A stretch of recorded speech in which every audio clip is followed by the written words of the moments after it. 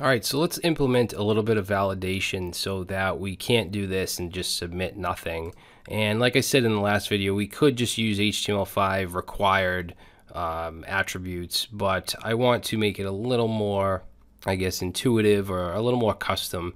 So what I'm going to do here is in the add contact component in the state, I'm going to add an errors object. Okay, and then what we want to do is when we check or when we submit, we want to make a check to make sure that the name is there and the email is there. If it's not, then we want to add an error to this object. Okay, so basically it will have a name parameter and or a type, I should say. It's going to look like this. So if name fails, I want it to be like name and then a message like name, not main, name is required. Okay, so it should look like that. If email fails, it should be email and then email is required. Okay, that's what I want this errors object to do. So in the on submit here, let's go right under where we bring in the state, and let's say check fields, or we'll say check for errors, and we'll say if name is equal to an empty string. So if it's just submitted as an empty string, we want to set state. So this dot set state, and what we want to set in the state is errors.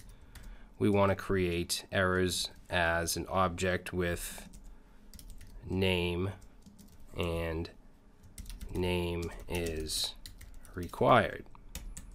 Okay, so not too difficult. We want to do the same thing for email. So we'll say if email is equal to nothing, then let's make them all required actually. So email is required, and then we'll also do phone. So phone, we want to set, this should be phone, this right here should be email. Okay, basically we want the key to equal whatever the field is, and you'll see why. So phone is required. All right, so we have our error checking. It'll change the error state if something goes wrong. And we also want to make sure that when we clear the fields in the form, we clear the errors as well. So we want to make errors back into just an empty object once the form is submitted and everything goes okay. So that should be all we have to do in the on submit. So now down here, we need to implement, we have to basically pass in the errors for that particular field into the text input group. So it's going to have a new prop called error.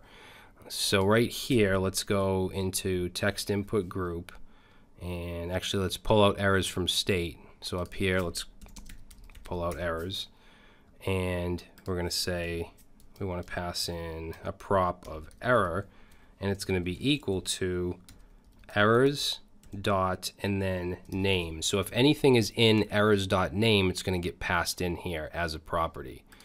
Okay, same thing here. We'll say error equals and then anything that's in errors dot email.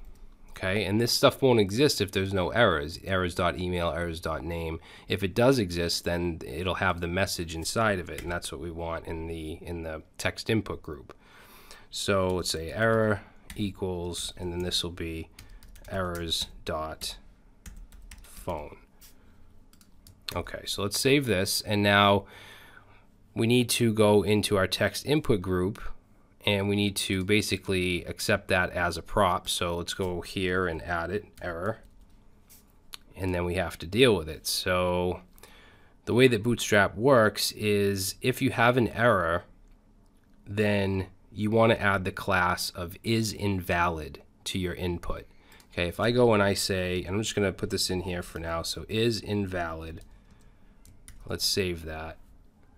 Oh, I put is valid, and notice it's green, but we want is invalid, and save, and they're all red because it's happening to all of them. There's no condition. And then down here, you could have a div with the class of invalid dash feedback, like that, and then you could put in whatever, this is wrong. If I save this, you'll see that we'll get the little message. Now, if this input does not have this is invalid class, so if I get rid of that and I save, that message does not show. Okay, this does not show whatever is in here. So what we need to do is we need to have a conditional class name. We basically need to say if there's an error in that particular component, then we need to add the class of is invalid. Now, React doesn't have anything in its core, in its library to do that. So what most people use, what I've seen most people use is a small module called class names. So that's what we're going to use. We're going to go ahead and install that. So I'm going to just go ahead and clear this up and say npm install class names, which is very, very simple to use. And if you took my Mern Stack front to back course, then we use this quite a bit. Oh, looks like, wait a minute, I have 6.2.0 installed. Okay, it's telling me I need to update npm. All right, so I'll go ahead and do that. Thought I had 6.2 installed, but whatever. Whoops, I need sudo.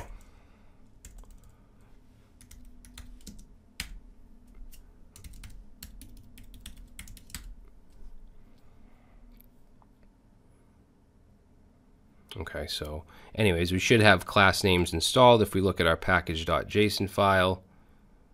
And there it is right there. So we want to bring that into the text input group. Let me close this up. We want to bring in class names. So import class names from class names. And then all we have to do here is go to where our class name attribute is.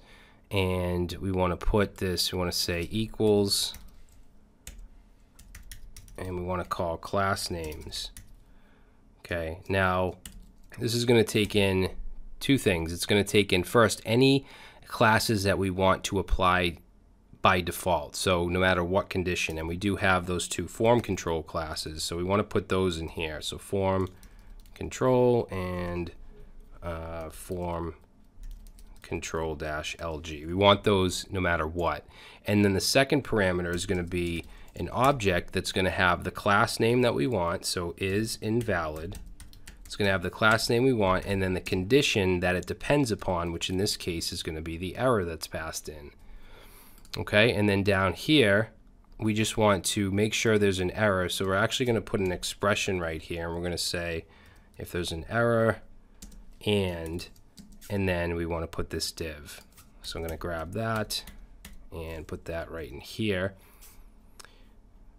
And let's see, instead of saying this is wrong, we just want to put whatever the error is. So we'll say error. Okay, so that should work. Since error is a property, we want to put that down in the prop types. So let's put a comma here and say error and prop types dot, and what is it? It's a string, right? Okay, so let's save that. And let's open up our console. Okay, so let's try it out. Let's go ahead and try to submit. And that didn't work. Did I save this? So errors.phone. Oh, you know what I did wrong is when we do our check here, we're setting the state, but we're not stopping it. So we need to actually just return. So for each of these, we want to return out. So that'll stop it. So let's save that and try it again.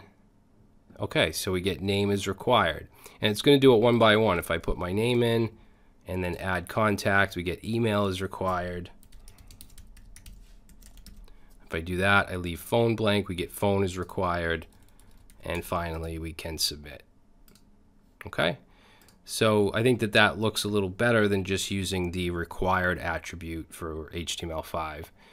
So that's going to be it, guys. That's actually going to be it for this section.